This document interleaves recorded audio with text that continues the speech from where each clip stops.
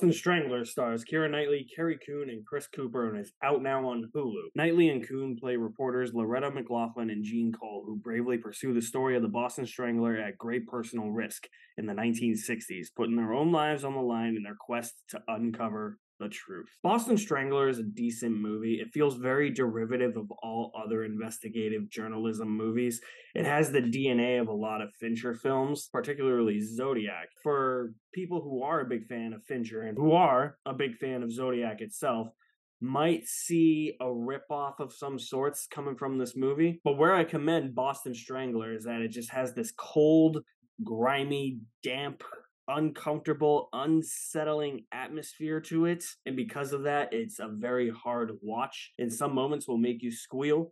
Keira Knightley and Carrie Coon, I think, make a formidable duo, and I really like the dynamic of their relationship in this movie because they are two reporters, and usually two reporters that have to work on a story together in these types of movies are rival reporters. They don't want to work with each other, and then they actually build up a friendship, but then something happens. And, you know, the typical psychological thrillers or investigative journalism cliches that they don't really happen. They actually bond together, work well together in this movie. And that was a big sigh of relief that we weren't just going down the cliches of investigative journalism movies. And while this movie takes a lot of inspiration from David Fincher's psychological thrillers, I do think that the psychological parts of this movie are the best. Those are the most interesting because that's when you feel the most uncomfortable. That's when you just feel like, oh shit, something's gonna happen here.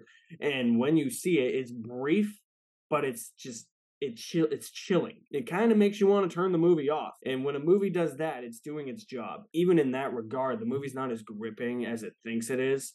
There's nothing here that stands out that I will be raving about in a psychological thriller like this for years to come. Unlike something like Zodiac or Seven or Gone Girl. I keep making the David Fincher comparisons in this review because that's exactly what this movie is. It feels like it's a blood relative to a David Fincher film, but it's not made by David Fincher. There's just nothing here that really sticks out to me. There's not a compelling scene that stands out. There's not a compelling sequence that stands out. The way they go about investigating isn't all that compelling because even with the psychological parts being the best parts of the movie, the investigative journalism parts are the parts of the movie that feel the most uneven. They feel the most boring. Sometimes those are the slower moving moments in the movie. There's also this weird greenish, grayish tint to this movie that I hated. It's not easy on the eyes. My eyes were hurting after a while. This movie's an hour and 52 minutes, and I feel like that's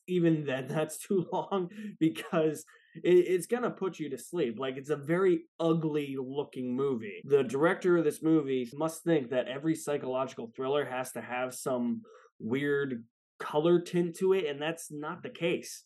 That doesn't make the movie feel more grimy or anything, but he does a great job of building up atmosphere and some tension, especially with how some shots are framed. Although a lot of it is reverse shot, building up to the actual reveal of the actual Boston Strangler itself. And something that I actually really do like that this movie touches on is the multiple killer theory, that if you don't know the story or if you're a casual viewer and you don't know anything about the Boston Strangler in the 1960s, there's rumors that it wasn't just one person committing the crimes and that it was multiple killers across different states and committing murders.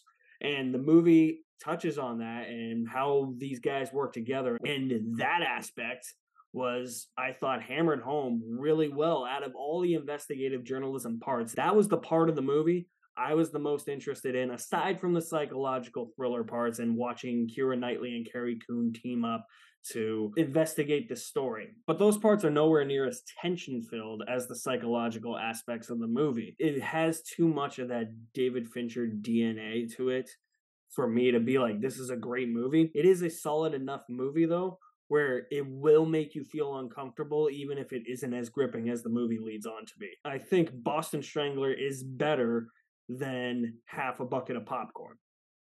I'm not going to say I enjoyed it as much as a half a bucket of popcorn because then it's like, yeah, I enjoy watching people get murdered and women get, but no, that's fucked up. It's an uncomfortable half bucket of popcorn. So, if you guys have seen Boston Strangler, I want to know what you thought about it. Drop me some feedback in the comment section below. I'll leave my link to my website in the description below as well. You guys are the best. Thank you for watching. My name is Alex Madden, and I will see you at the movies somewhere.